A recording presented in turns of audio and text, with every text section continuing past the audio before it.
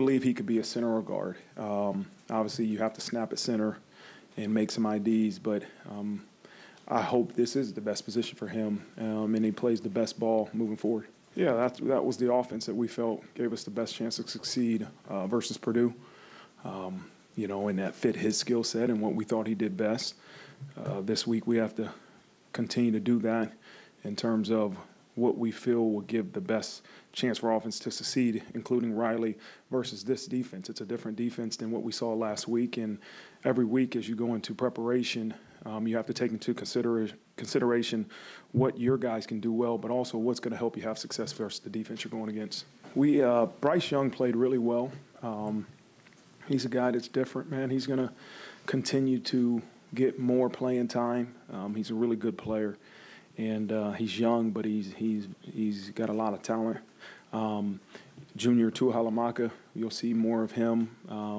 You'll see Logan Thomas, who did a good job in his reps that he got on Saturday, and that's why I said that in the opening statement. It was really good to see some 2s and 3s get valuable, meaningful reps versus an opponent. On a Big Ten opponent, and they played well, played to the standard, which to me speaks to their preparation.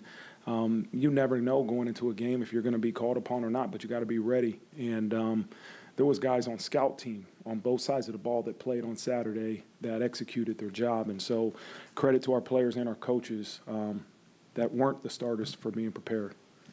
I think a lot of guys earned some trust from their coaches on Saturday.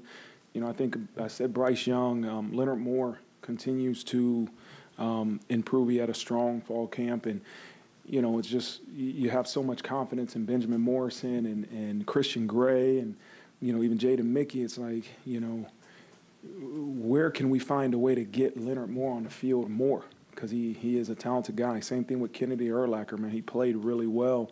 But then you say, okay, you got a Don out there, you got X, you got Rod Hurt, sorry, and it's where can we find a place for those guys? But they're earning it. They're earning it. They're good football players that we're going to need to be ready to help us.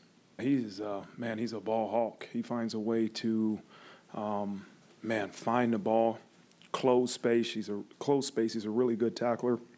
I challenged even in special teams, can we get him out there more? I'm going to continue to challenge Kennedy to make sure you're a great practice player too, right? And those are things that are hard as a freshman to learn how to practice at that standard and then perform at the standard that he's performing at. But, he is a really good player.